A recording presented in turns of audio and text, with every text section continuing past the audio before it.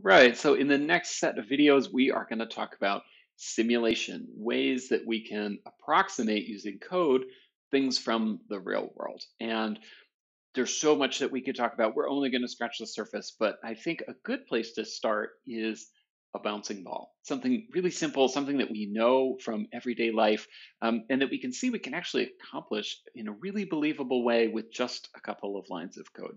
Um, so I think a good place to start is to just get a ball on screen so that we can see it. And for that, we need a couple of variables. We need an X and a Y position, which I'm going to create in setup. And then we need a speed variable. This is going to be how quickly the ball moves. And for now, I'm going to set this to 10. In a little bit, we'll see how that we can make this work in a more believable way. So then in setup, I'm going to set my positions based on the size of the screen.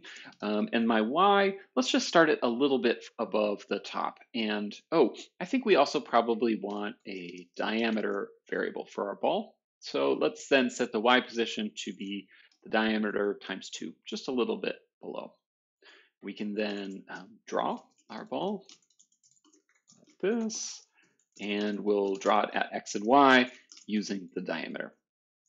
And then we should see it here. Cool, looks good. Of course, it's not moving. So then in our draw here, we can change its Y position using speed. And we can do that by just adding speed to that Y variable. Of course, this does not do quite what we want. It doesn't bounce, it just continues through the floor and down into the center of the earth. So the next thing that we need to add here is some way for the ball to reverse its direction when it hits the bottom of the screen. And to do that, we're going to use an if statement, and we're going to do this a lot through the next couple of projects here. So if you want to pause for a second and try to guess what that if statement would look like, that'd be a really good way to kind of like get your brain going for this process.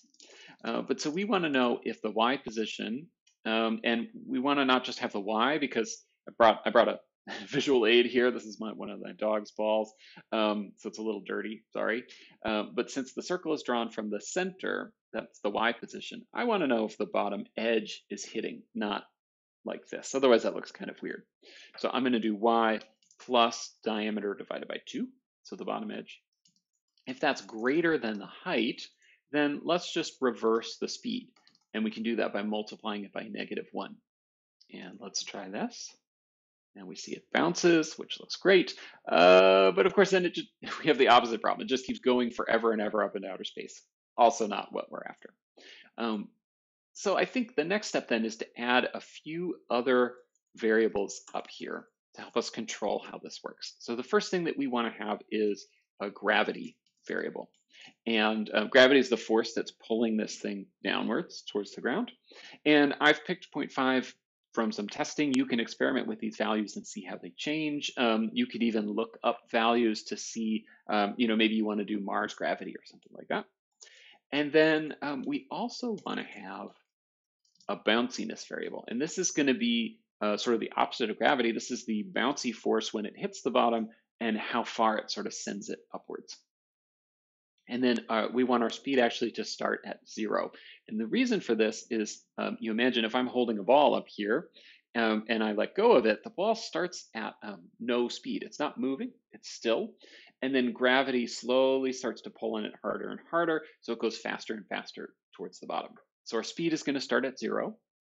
And then instead of just adding, so when we add speed to Y here, it begins moving instantly. It's moving at full speed, which is not very realistic. So instead, what we can do is say, each frame, I want to increase the speed by the pull of gravity. So the speed here then gets quicker and quicker the longer it's falling. And then I'm going to add the speed to the Y position. So now it's going to start moving slowly and then quickly speed up until it hits the bottom. So now if we run this, we'll see it bounces and it eventually sort of is going to come to rest because our speed is being changed by this gravity variable over time. But we can't right now very easily control this. We're just reversing the speed each time. So instead, what we can do is instead of multiplying it by -1, we can multiply it by negative bounciness. And this allows us, first of all, to control this value to get it to work exactly the way we want. And we'll see in a second, if we're patient enough, that the ball is going to do something funky. Maybe we can wait for it. Here we go. It's eventually going to slow down, which is normal, but you can see now it's doing the shake and it sort of like oozes through the bottom. Definitely not what we want. And the reason for this has to do with the speed. If we're moving by more than 1 pixel, it may kind of get caught in this weird trap below between the edge of the screen where it doesn't really know what to do, or it just sort of like freaks out. So instead, when it hits the bottom, I'm going to also add this line that resets the Y position. So again, it's sitting right on the bottom edge of the screen. So I'm going to say Y equals height minus diameter by 2. So the bottom edge touches. And now if we run this, we can see it doesn't bounce quite as high. It won't bounce as many times because this bounciness variable is smaller. And eventually it comes to rest and it looks really nice. So that's it. That's it. That's a bouncing ball. We can certainly try changing these variables and see how they affect it. So this is maybe more like a bowling ball, or I don't know if we do bounciness greater than 1. I think we might. Yeah. So bounciness greater than 1 is going to shoot it off. That's not what we want. We could try it even lower. Yeah, so playing with these variables can be really fun, and we can see some different results. We could also add one more thing. Maybe we want to be able to reset the simulation. So I can use key press for that. And you could tie this to a particular key, but I'm just going to make it any key. And when a key is pressed, it's going to call setup. That's going to reset our X and Y variables. And this is also going to be something you may want to do with your projects so that you can quickly rerun it and think about where you can kind of reset those values. So now if I hit spacebar or whatever, it's going to reset and rerun. Cool. So we could stop there, and this works totally fine. But let's think about doing this in a different way. For example, if I wanted my ball to also move to the right and bounce off the wall and stuff like that, keeping track of an X and a Y variable, a speed X, a speed Y, all of this stuff, it's going to start to get kind of messy. And in some later examples, we'll also see that the math gets kind of funky. So instead, what we can do is convert some of these variables to a vector. And a vector is like a mathematical object that contains either two-dimensional point or three-dimensional. So X and Y, or X, Y, and Z being depth. And the vector allows us to both kind of store those values. So for example, instead of X and Y here, I can create a variable called position. And actually, we're going to set this here in setup. So we can do that. We can say position equals create vector, and that's our X and our Y, like that. And now position contains those two values. It's got both those positions all in one place. This is great. And then we'll see later too that there's some like fancy math that we can do with vectors that are just more difficult otherwise. So it can be a position. It can also be forces, speeds, and things like that. So I'm going to go ahead and redefine speed and gravity. So we can delete this. We are going to leave bounciness as a regular number, and we'll come back to why that is in a minute. So my position is equal to this, same as before.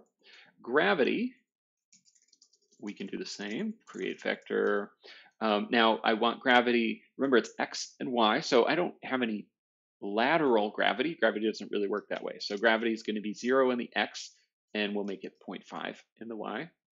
And then speed is going to be equal to 3 in the X direction. Actually, for now, let's just make it the same as before, 0 and 0. So it's both zeros, but then we'll also be able to change those values over time.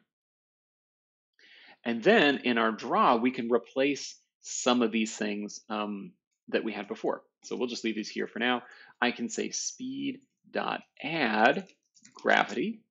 And this works the same way as this, but instead it's adding the two vectors together. So it adds the X values to each other, and it adds the Y values to each other. And now the value speed has been changed. So we add gravity to speed here. And then we can also say position dot add speed. So this accomplishes exactly the same thing. We can actually maybe just put this over here so we can see it. So that's exactly the same thing, which is pretty cool. We do then need to change this a little bit. We don't have a y variable anymore, but we can access the y variable from the position. So I can say position dot y. If that's greater than the height, then we would say position dot y equals that. And then we can't multiply these together here, but we can say speed dot y times equals negative bounciness. And we'll deal with the x in a minute. So let's run this, make sure this also works. Nope, I screwed something up. Let's see. Position. Boy, what did I mess up? Oh no. Okay, let's pause for a second and see. We can use console.log maybe to see what's going on with our speed. So we can say console. I don't know about you, I find console.log to be the hardest thing in the world to type. Apparently everything today. And then we can open our console over here. Okay, let's see. We're getting an error. Okay, so this is why maybe having the console open would be smart. We also because we no longer have an x and a y, we need to say position.x and position.y. Let's try that again. Yay, cool. And we can see our vectors changing as well. And this works the same way, which is what we want it to do. Cool. Now we can add another element. Let's make our ball also move in the x direction, and we can make it bounce off the sides and stuff like that. So let's see, what do we want to change? Let's change our speed in the x direction to be 3, so we can start it with some initial movement. Let's make our x position over here instead of in the center. Let's also make it diameter times 2. That way we can start it kind of up in the corner. And let's just see now, because we're gonna add, oh, right, so then we add the speed, and remember speed is both in the x and the y direction. So let's try this again. And now we can see it's moving over to the side. Of course, it's not gonna be able to bounce off of the wall on the side. It's sort of just moving across. But let's go ahead and say speed.x times equal bounciness over here. And we can try that. So this is going to change the forward momentum by slowing it down every frame, which looks pretty good, right? Because the balls doesn't have sort of infinite movement side to side in the same way it's not going to bounce forever. So here we multiply the y position by negative bounciness, so it goes in the opposite direction, and speed by the positive bounciness. And because that number is less than 0, it's going to reduce the speed x every frame, in this case by, what, 20%. If we were to make this negative, we would see it act kind of funky. So it's going to reverse, which is actually kind of cool, kind of like it has some spin or something. And this is what I love about doing these simulation projects, is that just changing one thing totally changes the behavior, and it's really fun to sort of experiment and see what happens. Often you're going to get crazy results that aren't what you had anticipated or hoped for, but it's still pretty fun.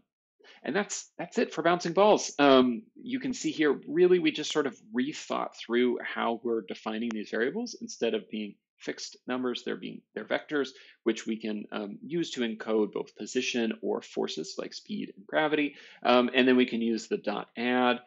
There's other mathematical operations that we can do on vectors, and we'll see some more of those in the coming videos.